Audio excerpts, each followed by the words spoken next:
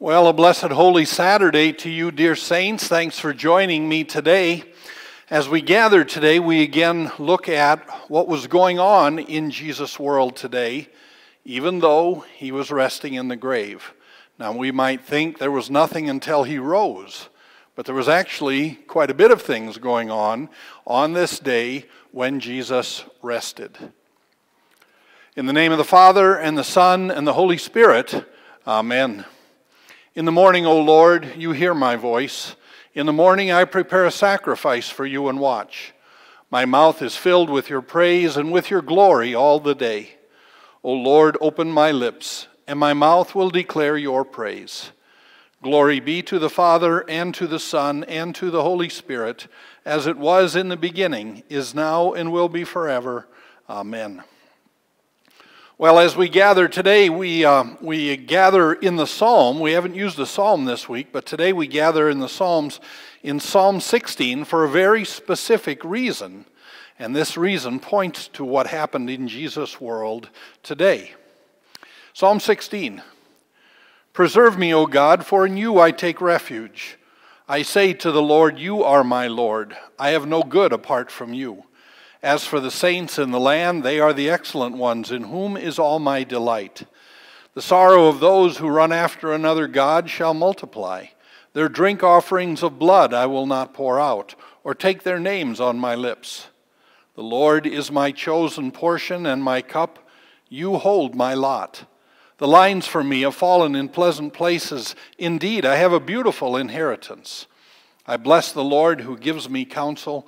In the night also my heart instructs me. I have set the Lord always before me, because he is at my right hand. I shall not be shaken. Therefore my heart is glad, and my whole being rejoices. My flesh also dwells secure. For you will not abandon my soul to Sheol, or let your Holy One see corruption. You make known to me the path of life. In your presence there is fullness of joy. At your right hand are pleasures evermore. That psalm, toward the end of that psalm written by David, we hear him say, for you will not abandon my soul to Sheol, or let your Holy One see corruption. There's two things going on here that David is absolutely confident of through God's word and faith, is that you will not abandon my soul to Sheol. David knows very well that when he dies, he will not go to hell.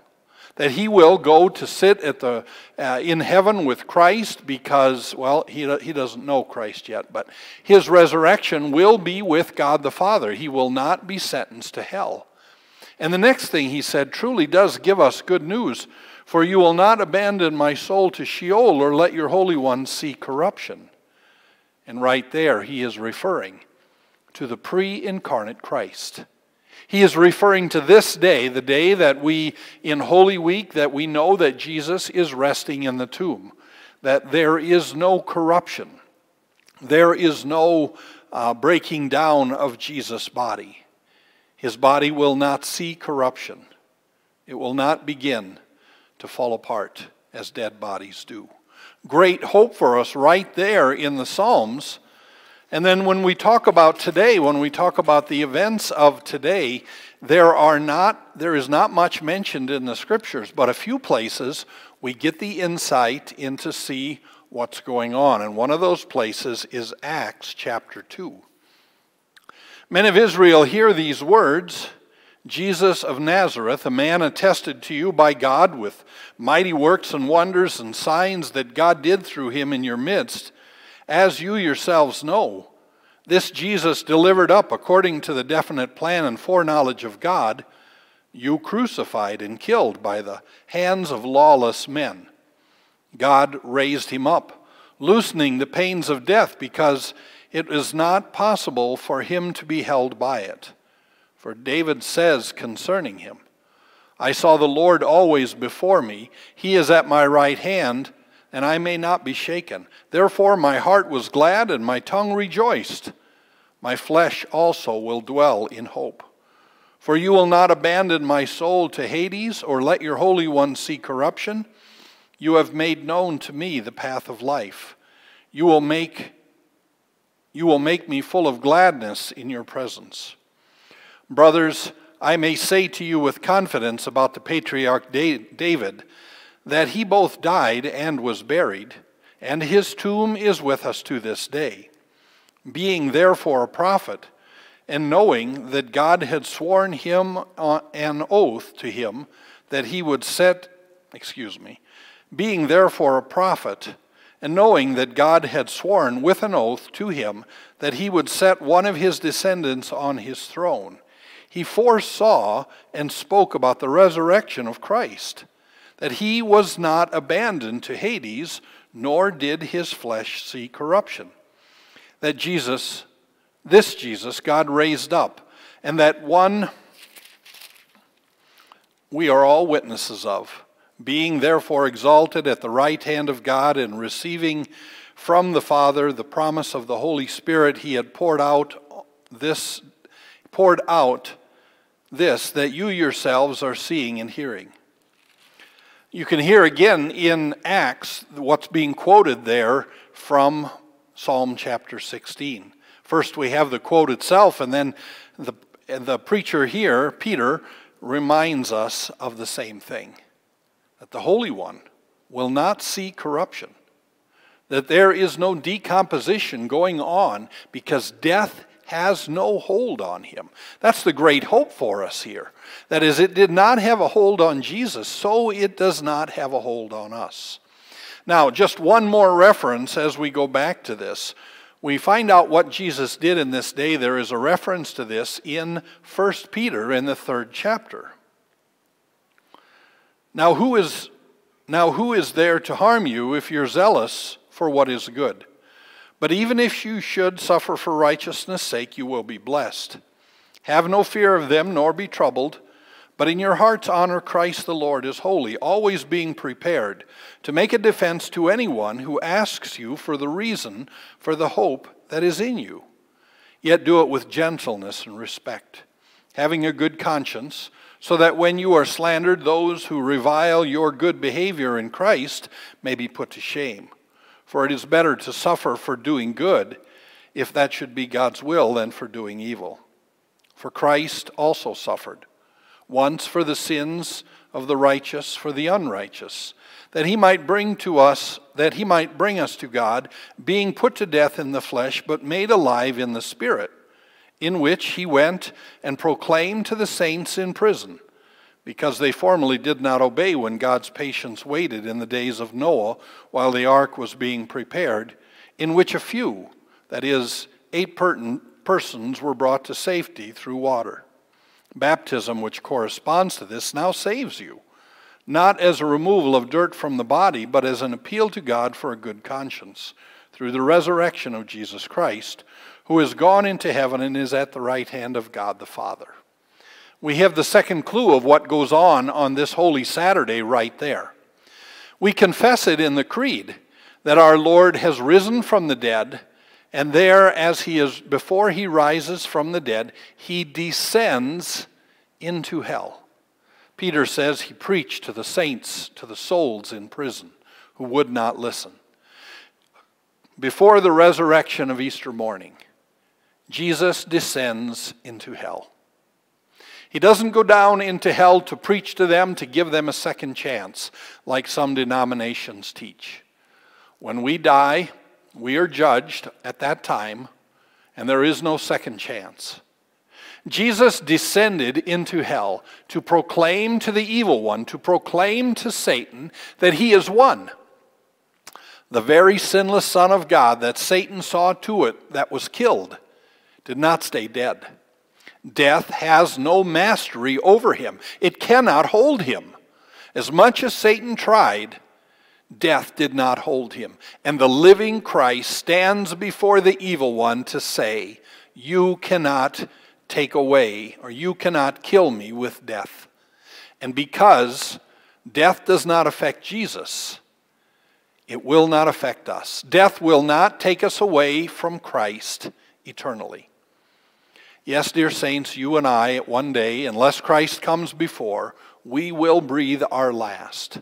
But on that day, we will go to be with Christ. Our soul will go to be with him, and our body will rest in the ground, which is another act that Jesus did during this time as he was in the grave.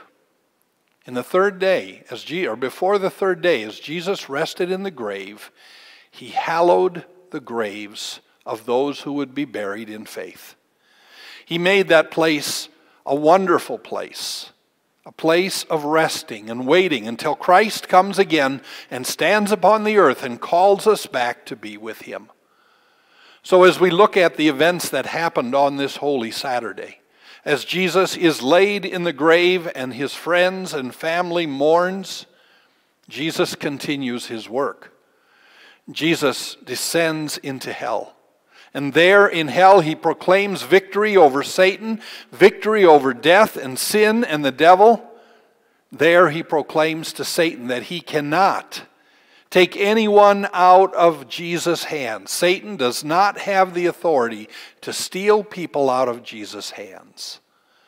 He not only descends into hell and declares his victory, he hallows the grave of those who are buried in faith, and we have the same promise that Jesus had, that it will not end in corruption, that our bodies will not be made into dust or decay into dust, and that would be it, that one day the curse of death that we momentarily feel will be reversed when Jesus stands on the earth, and our bodies will be raised perfect and incorruptible.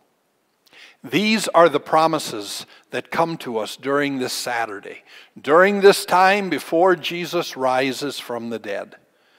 Dear saints, tonight we gather for the Easter Vigil at 6 o'clock, a service that walks through some of the bigger stories of the Old Testament and continues to point us to the hope and the promise that is ours because of what Jesus did yesterday and because of him now resting in the grave, and the promises that will be revealed tomorrow when Jesus rises from the dead just as he promised.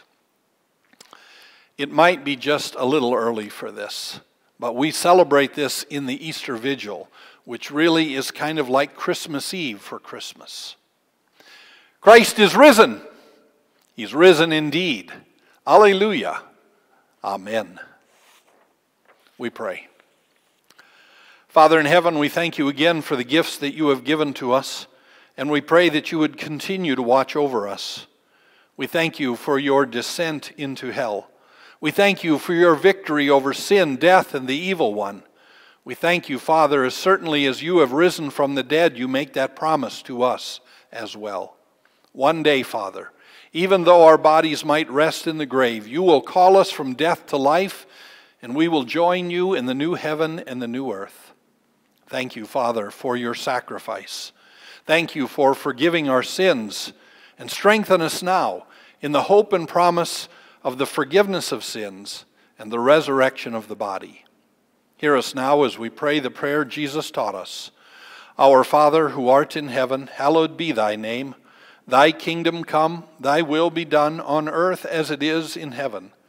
Give us this day our daily bread, and forgive us our trespasses, as we forgive those who trespass against us.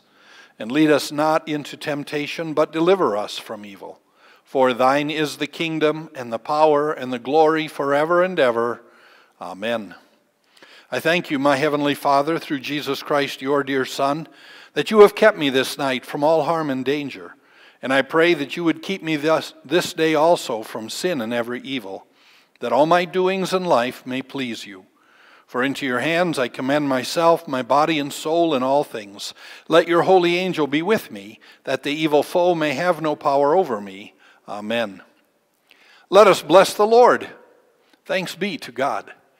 Well, dear saints, have an enjoyable Holy Saturday, and please join us tonight as we celebrate again and anticipate the resurrection with the Easter Vigil starting outside at 6 o'clock. Go in his peace. Thanks be to God.